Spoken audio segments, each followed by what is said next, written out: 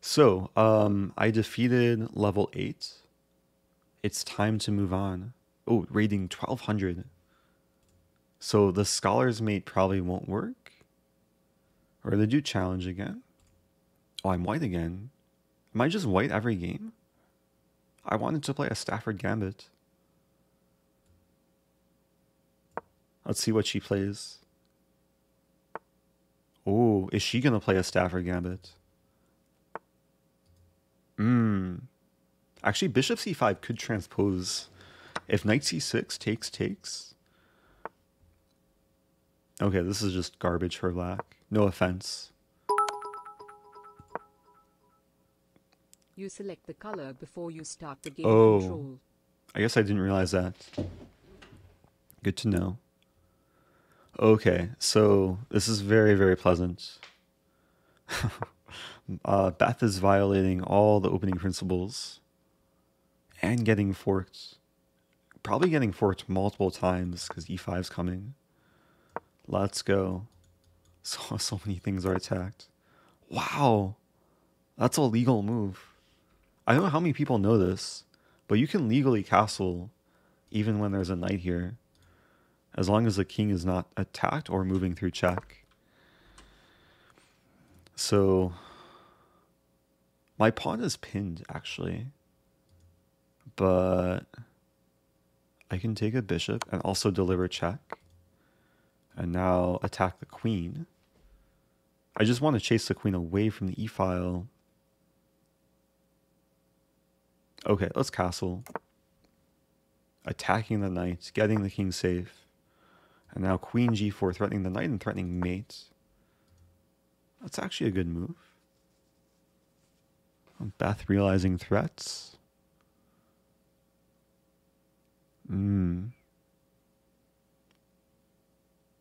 Is this knight trapped? A knight is kind of trapped. I have this move. Knight has no safe squares. Oh, d5. Wow. If I en passant, I lose the queen. Okay, let's play queen h4. d5 was a good move. Thankfully, if I lose the bishop, I win the knight. But she's playing well already. Okay, f3. g5, what is this move?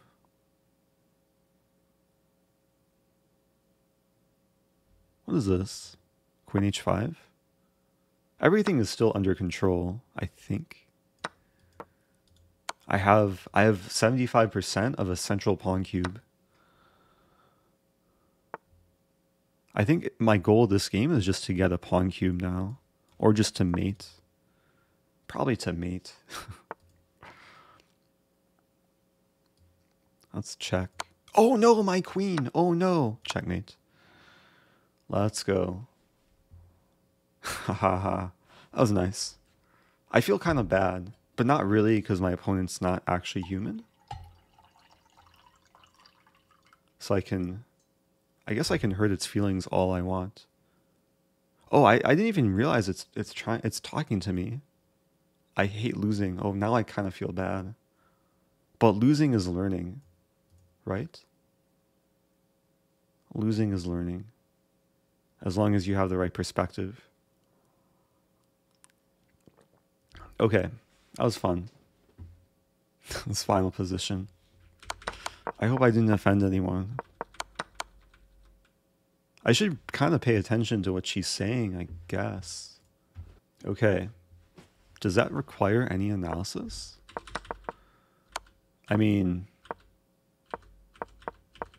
yeah, it was a free pawn and it was free center. But sometimes at like the lower levels, it's just about taking free stuff and making sure you're not giving away anything for free.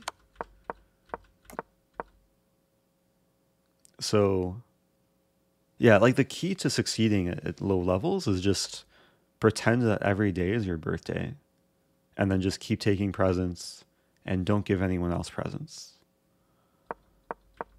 The key to winning.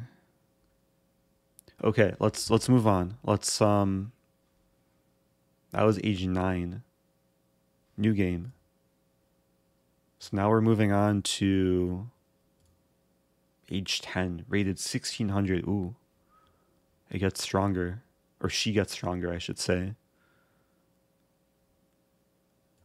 So when I click this... Oh, I'll click random. Okay, this is good to know. I didn't see these buttons before. Play the Queen's Gambit. Oh, but I'm black. I want to play a Stafford Gambit. Will she go into it? Stafford Gambit time? Against... Oh, she's playing d4. I really wanted a Stafford. Can I just resign? No, I have a perfect score. I can't resign. I'll have to suffer with whatever this is. So I'll take... I'll see how much theory she knows. So Queen d4... Oh, yeah, she knows theory. Yeah, Queen d4 is the main line. And she knows en passant, too. Impressive. Have to take with knight. This is still theory. At some point, I'll get a Stafford. Man, she's playing all like the GM moves. I think Bishop d6 here. She's only 1600. Okay, we're gonna simplify, and eventually, hopefully, she'll blunder before I blunder. A lot of tension between the queens. Yeah, this is much more difficult than the first two games. Let's save the bishop. Wow, what is g4?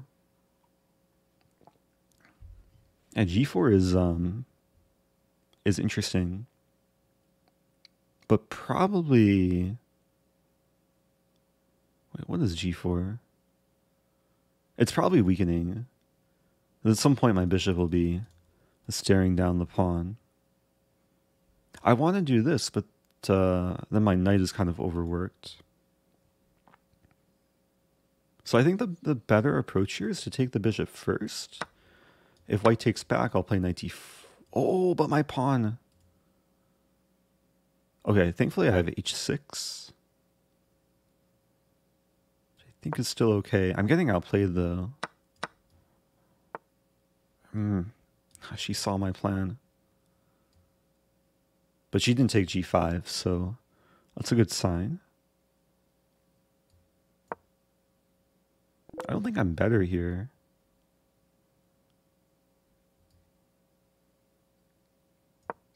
But this is kind of sketchy play from white.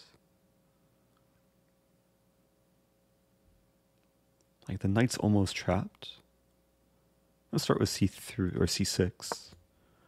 Preventing bishop d5. I want to play f6 and just trap the knight. f4, what a move. Okay. Gonna be hoppity hoppity with the knight. Oh, it's a fork. Let's go. Bam, the fork knight has appeared. Up until 93, like I wasn't entirely comfortable. But now I'm very, very comfortable. Yeah, now we're gonna force this and then takes and then f5. Get some nice kind of pawn. Oh. Oh, what is this move? Did I get too comfortable? I got kind of comfortable. Oops.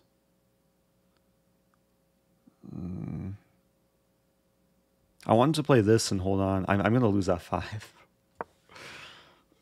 I let my guard down, but it's okay. I'm going to win this pawn. Yeah, it's still completely winning. This is not the cleanest game, though.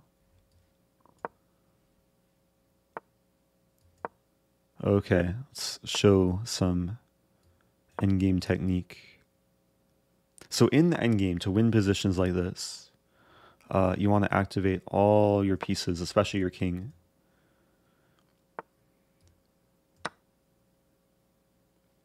And then probably eventually the rook. Have you ever wondered if maybe pieces don't actually move but instead an identical copy is created at the new square and the old piece just kills itself via What? apoptosis like in the Prestige? I don't know if I understand. Oh, like, what was the word you used? Apoptosis. Sounds poppy. Yeah, endgames are all about making pass pawns. Okay, we're gonna do this. Can I pre-move mate? Maybe not quite. Okay, we'll corral the king. No, let's win a pawn.